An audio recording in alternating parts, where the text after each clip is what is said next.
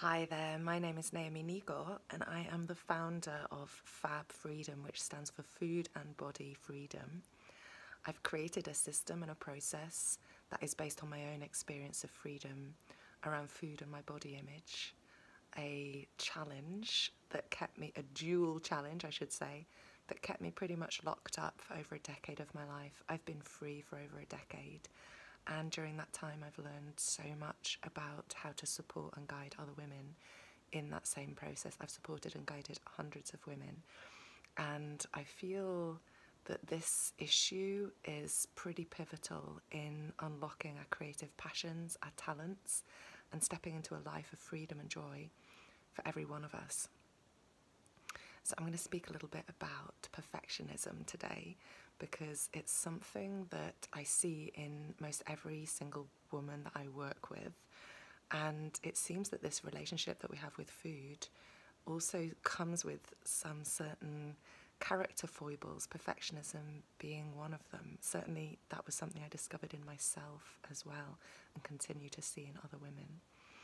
And the good news is that there's a very common medicine that we have that can free us around perfectionism with food, perfectionism with our bodies, how much our bodies weigh, how our bodies look, and also perfectionism in our lives in general, how we show up in life, our relationships, our jobs, everything across the board. Because in my experience, when we're perfectionist in our relationships with food, perfectionist in how our bodies should look, in fact when we say should in every area of our lives and expect ourselves to be perfect or working towards perfection in all these areas of our lives, we're actually holding ourselves back, we're stunting ourselves.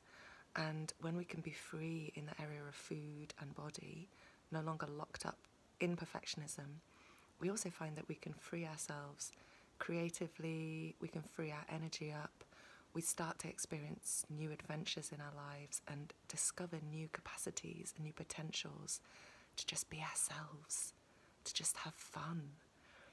And when I talk about a common medicine in all these areas of our lives, what I notice is that there is something inside us which is actually our real selves. And it's this amazing quality. It's like, actually it's completely untouchable.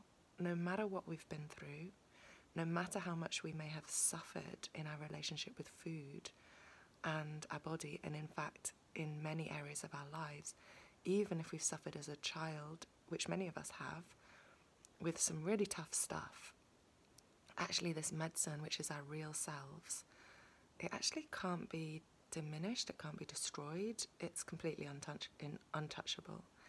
And that is the medicine that I myself discovered and practice keeping contact with, because it's actually a really precious jewel, it's a precious medicine that can guide us out of the fear thinking of perfectionism, out of that small contracted place that we can get into when we're analysing and obsessing over our relationship with food, over how our bodies should look, over other areas of our lives that we think should be a certain way.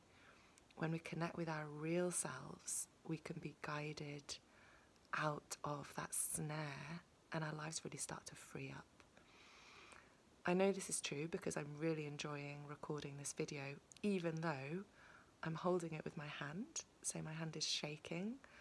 My hair isn't particularly brushed, I'm not necessarily having a good hair day, and yet I'm still able to connect with you, I'm able to be myself. And that is a complete miracle. That's a complete miracle. And another miracle is that I listen to my body these days. I eat from a place of knowing that I'm nourishing myself. I'm confident in my choices. I feel safe within my body. And I trust myself. And I don't say these things lightly. These things come from practicing listening to my real self and having my real self guide me into those new miraculous places of joy. Nothing to do with perfection. I'm not that. But I do feel like myself today, and I do know it's possible. And I'll know it's possible till the day I die. I'm going to keep saying it's possible and keep reminding you that you too can connect with your real self and find a way out of perfectionism when it comes to your food, your body and your life. So I'm Naomi Nigo. It's been a delight to connect with you. If you want to find out more, then click on the link below and explore my website, which has many resources, ideas and first steps, simple steps, manageable steps, imperfect steps into this thriving new life you too can experience on the other side of perfectionism. Thank you.